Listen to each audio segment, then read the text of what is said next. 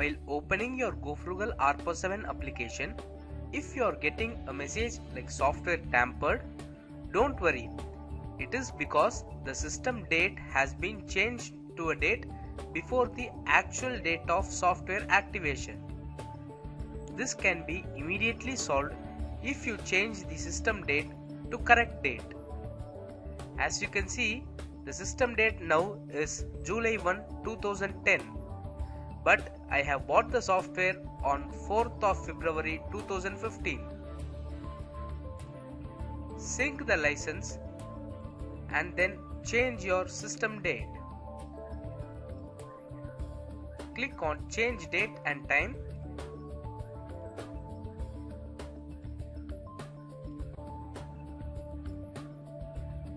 Give the correct system date and click OK. Now if you open your RPOS7 application, the application will work perfectly without any hassle.